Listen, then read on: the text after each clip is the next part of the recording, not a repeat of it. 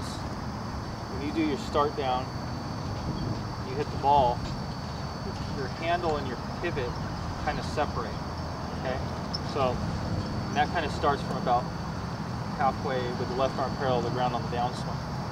So what happens is when you start swinging this way, the ball starts to go straight over the rubber.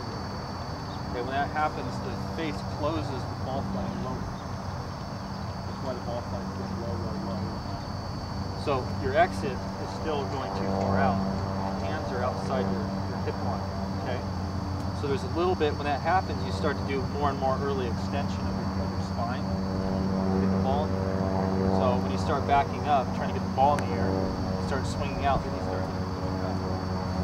So you got to make sure when you're doing this that you just, when your club hits the ball, that you're shearing off the exit here more, keeping the arms down and just recocking. So on this series here, I want you to go short finish, short arc, recock, so that the handle doesn't go out.